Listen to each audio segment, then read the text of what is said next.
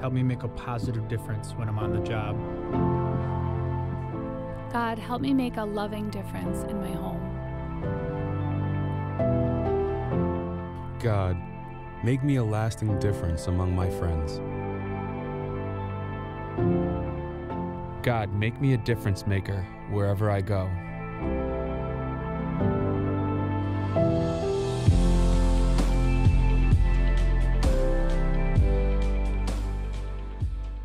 Welcome back to this study on the Old Testament book of Daniel, where God preserves for us some heart-pounding stories of people who became difference makers due to their relationship with the living God.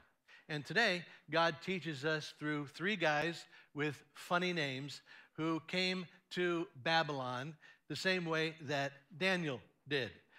When Nebuchadnezzar, the king, conquered their hometown of Jerusalem, Nebuchadnezzar captured these three guys along with Daniel and other elite young professionals and brought them back to Babylon to be in his palace court.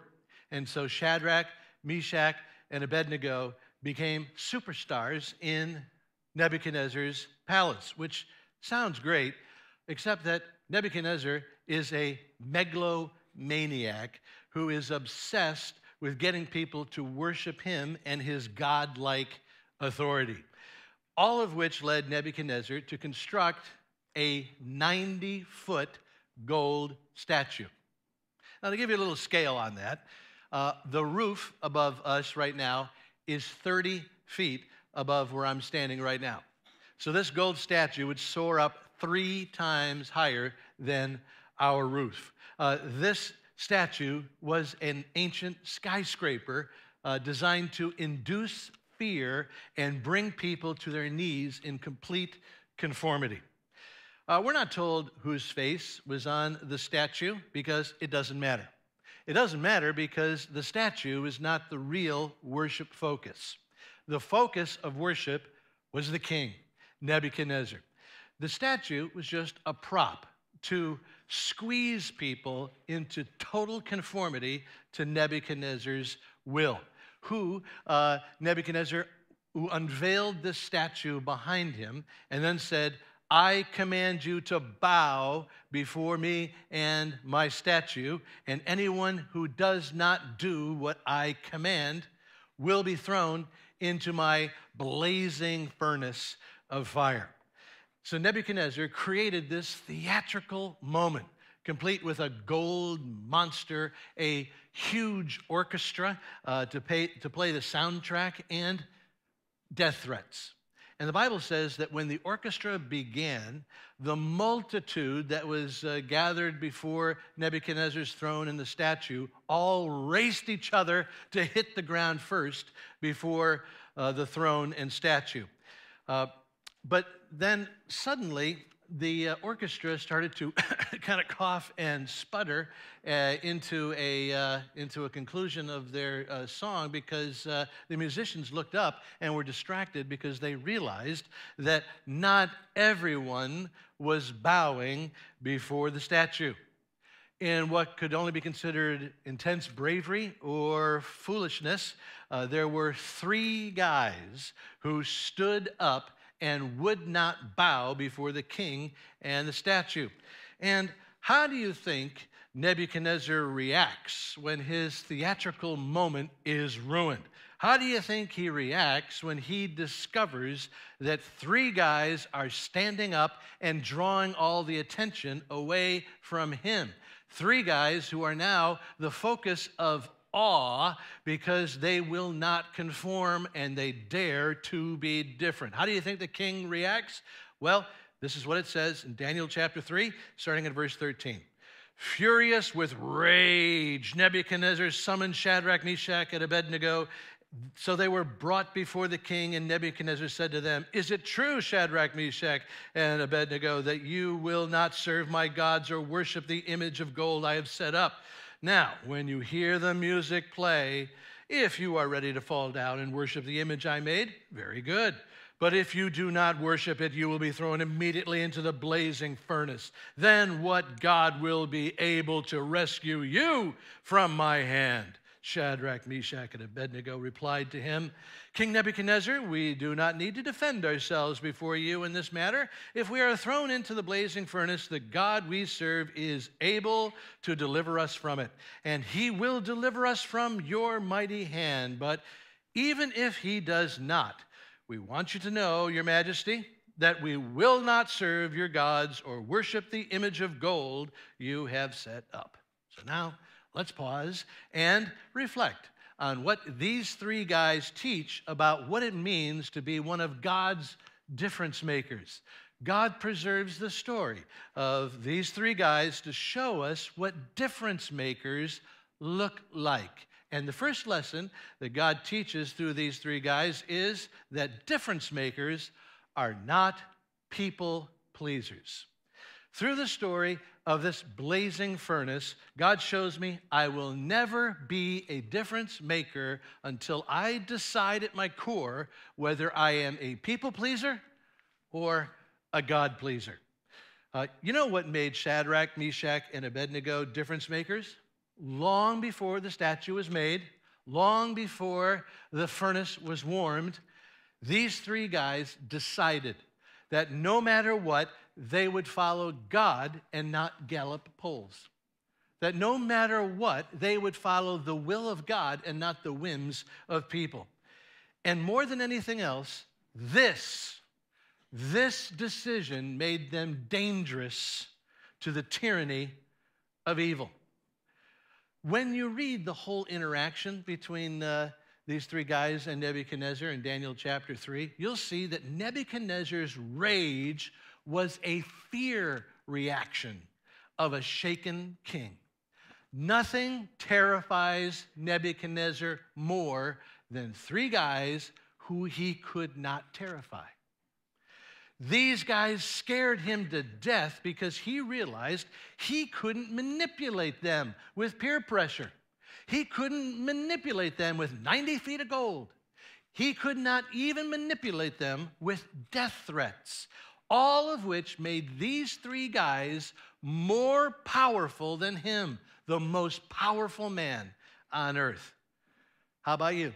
Did you know that there is a group of people in this world that make the devil nervous?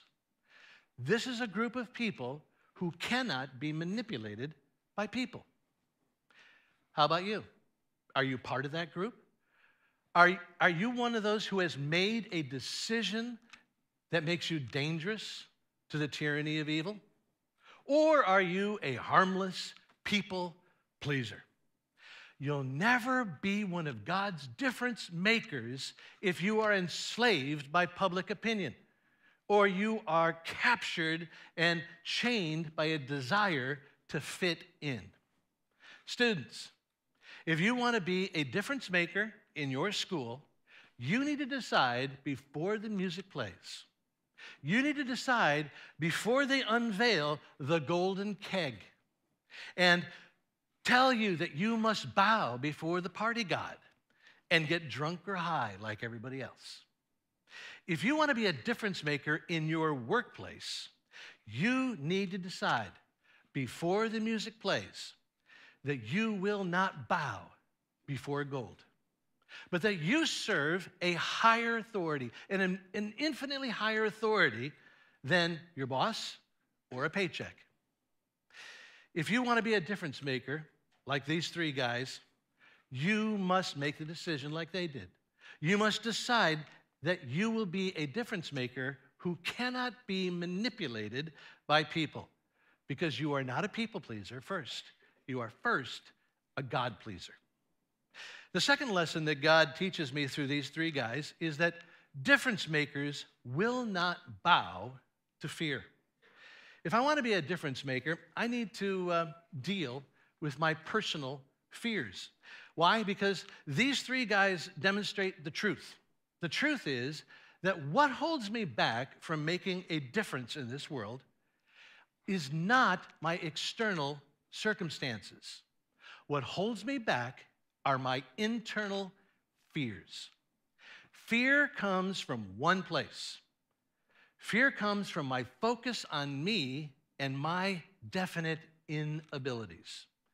Fearlessness comes when I choose to stop focusing on my definite inabilities and instead focus on God's infinite abilities.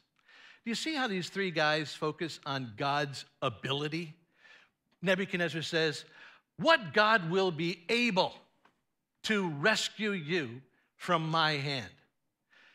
This is what they call a rhetorical question. Nebuchadnezzar was not expecting an answer. A rhetorical question, it's kind of like what parents say to a toddler. Example of a rhetorical question is, "Hey, Buster, do you want a spanking?" No parent is expecting a kid to say, "I was planning on watching Teletubbies, but yes, a good wallop would actually teach me more. Bring it on."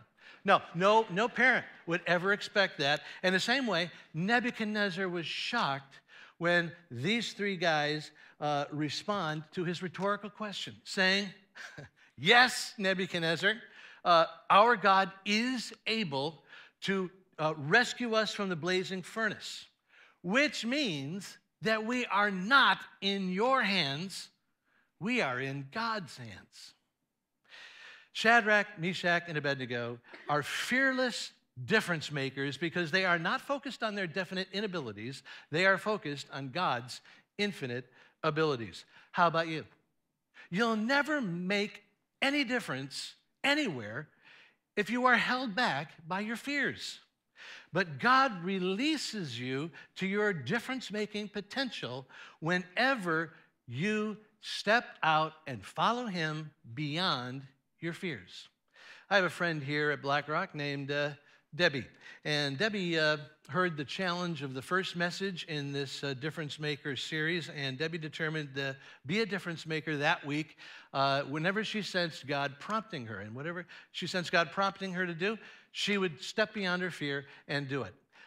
And sure enough, a few days later, on her way to the bank, she saw two town employees doing tree work with one policeman redirecting traffic around the two guys doing tree work. And the weather was damp and miserable, and she just looked at these three guys and thought, how bone-chilling it must be out there. And so, sure enough, she sensed God saying something. And so after the bank, she stopped and got 3 big cups of hot chocolate and some donuts and drove up to these 3 guys. But then came the fear. As she was driving up, she was full of self-doubt. What would they think? How are they going to react? Was this the one cop in the world who didn't like donuts? But she put the fear aside and got out of the car and gave them the hot cocoa and the food. And they reacted with some shock. They reacted with some suspicion. And then they said, "Thanks, but why are you doing this?" And Debbie said, well, that she appreciated their work for the town and thought a little hot cocoa would make a difference. Then she got back in the car and did one of these, I wondered if God had prompted her to do this. And Debbie, was moved beyond her fear, but had certain doubts that God was actually in it. A couple of days later, her doubts disappeared. Why? Because, on another very cold day, by coincidence, who was assigned to do tree work right outside her front door? Yeah, those 3 guys. And so she walked out of her front door with some more hot cocoa, saying, "Hey, who wants some more hot cocoa?" And she had those warm baked muffins. And it turns out the cops like muffins too. And it turns out that this second meeting was the difference maker. This is where the conversation turned to something that made a difference. And to Debbie, it was a kind of confirmation that God always meets His people when they step out and follow Him beyond their fears. God will meet you and make a difference out of you if you will just step beyond your fear, which I'm wondering what that means for you this week. Will you follow God beyond your fear and invite a coworker here to church? Will you step out and make peace in what is now a broken relationship? Will you step out and greet a new neighbor on your block? When you step out beyond your fear, God meets you there and opens a door for difference making, which leads to the final lesson that God teaches through these three guys. God teaches me that difference makers find a friend in the furnace. Find a friend in the fire. And here we need to go back to what those three guys said to Nebuchadnezzar, because I only gave you the first part about how they believed God's ability to spare them. But there is also a second part. Shadrach, Meshach, and Abednego said to the king, "If we are thrown into the blazing furnace, our God is able to rescue us from the fire." That's the first part. Now here comes the second part. "But even if he does not, we want you to know, king, that we will never bow before your statue of gold." Together, these two parts form a belief statement, a doctrinal statement that is one of the most profound in all of Scripture. I'm talking about their two-part belief statement that we believe that God is able to spare us from suffering. But even if he does not, he is still worthy of our complete love and devotion if he does not spare us from suffering. Difference makers take a stand on both parts of this belief statement. Shadrach, Meshach, and Abednego believed that God had the ability to keep them from the fire. But even if he did not, they love him in the fire. And of course, that's what happened. God did not spare these three guys from the fire, but instead, they went believing into the fire. As we read in Daniel chapter 3, verse 19. "Then Nebuchadnezzar was furious with Shadrach, Meshach, and Abednego and commanded some of the strongest soldiers to tie them up and throw them into the blazing furnace. And these three men, firmly tied, fell into the fire." I'm sure they did not want to go in the fire. I'm sure these three guys prayed that God would spare them from the furnace, and they trusted God even when he did not spare them. I'm sure that they prayed that God would spare their hometown Jerusalem from Nebuchadnezzar, but they trusted God even when God did not spare Jerusalem. And I'm sure they prayed that God would spare them from being carried off as captives into Babylon, but they trusted God even when God did not. They trusted God even when he did not spare them from suffering. And if I want to be a difference maker, then I must learn to trust God even when he does not spare me from pain. I must trust God in the fire. How about you? You believe that God is able to resurrect your dead marriage, and well, you should, because God does marriage miracles. But will you trust him even if he does not? You believe that God can heal your body. You believe that God can release you from temptation. You believe that God can solve your biggest problem, and well, you should. But will you trust him even if he does not spare you from the pain? When the music plays, will you stand with him, even if he does not spare you from the pain? When the music plays, will you stand up with him, even if he does not spare you? If he does not spare you from the furnace, will you still meet him in the fire? Some of you are in the fire right now. Some of you have prayed, and your prayers have seemingly not been answered. You've been tied up and thrown into the furnace. Well, I'm here to say you're not alone. I'm here to say that if you look around you in the fire, you will find a friend in the fire. We left off with these three guys being tied up and thrown into the furnace. Now, hear the conclusion, starting at verse 24. Then King Nebuchadnezzar leapt to his feet in amazement and asked his advisors, "Were there 3 men that we tied up and threw into the fire?" They replied, "Certainly, your majesty." He said, "Look, I see 4 men walking around in the fire, unbound and unharmed, and the 4th looks like a son of the gods." Nebuchadnezzar then approached the opening of the blazing furnace and shouted, "Shadrach, Meshach, and Abednego, servants of the Most High God, come out, come here." So the 3 guys came out of the fire, and they saw that the fire had not harmed their bodies, nor was a hair of their heads singed. Their robes were not scorched, and there was no smell of fire on them. Then Nebuchadnezzar said, "Praise be to the God of Shadrach, Meshach, and Abednego, who has sent his angel and rescued his servants. They trusted in him and defied the king's command and were willing to give up their lives rather than serve or worship any god except their own God. Therefore, I decree that the people of any nation or language who say anything against the God of Shadrach, Meshach, and Abednego will be cut into pieces and their houses turned into piles of rubble. For no other God can save in this way, because they trusted in God, even when God did not spare them from the furnace." These 3 guys found a friend in the fire. Who was that friend? The 4th man. We were already introduced to him in our first message in this series. In Nebuchadnezzar's dream, this 4th man is described as a rock who smashes the clay feet of human kingdoms and sets up God's kingdom that starts off small but then grows and grows to fill the whole earth. This rock, this 4th man, is Jesus, the Son of God. And isn't it amazing how Nebuchadnezzar unknowingly declares the identity of this secret 4th man? "I see one who looks like the Son of God." Because we have the full story in Scripture, we can look in the rearview mirror and we can see Jesus in the furnace. And just make sure you notice a few parts of this story. First, notice that the 4th man is in the fire. Jesus is no stranger to pain.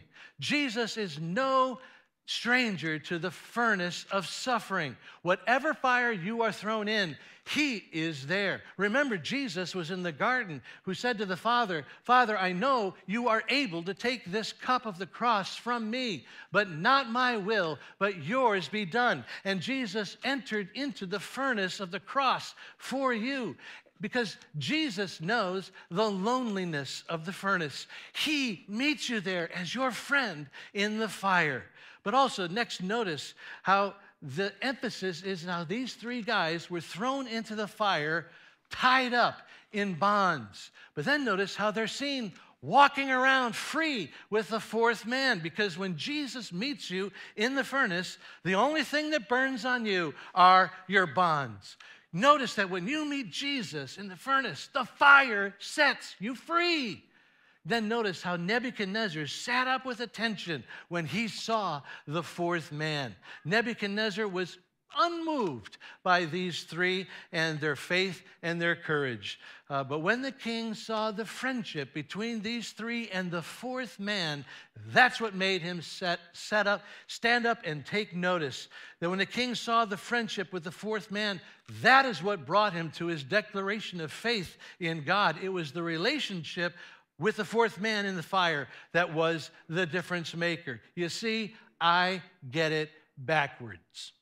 I think that the way to be a difference maker is to be the strong one who comes in and helps people when they're weak or in trouble. Not always true. Often, my biggest opportunity to be a difference maker is when I am the one in the furnace. Often my biggest opportunity is to be a difference maker where the watching world sees the 4th man with me and how I am free through this friend in the fire. Like Nebuchadnezzar, most people in this world are not impressed by my courageous stands or my belief statements. But like Nebuchadnezzar, everyone sits up in awe when they see me with the 4th man in the fire. Everyone sits up and takes notice when they see me totally free and walking around in friendship with my 4th man friend in the furnace. Difference makers are not manipulated by people pleasing. Difference makers will not bow to fear.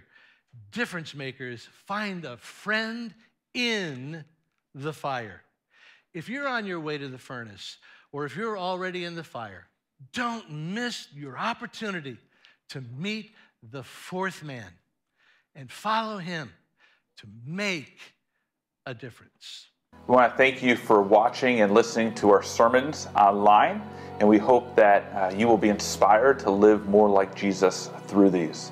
Please check out blackrock.org for more information about our church. Know that you can subscribe to our podcast on iTunes, and also know that you can give to BlackRock and to our ministry through PushPay, through our mobile app, and on our website. Your donations and your support of our ministry allows us to have these videos online and for us to impact our community.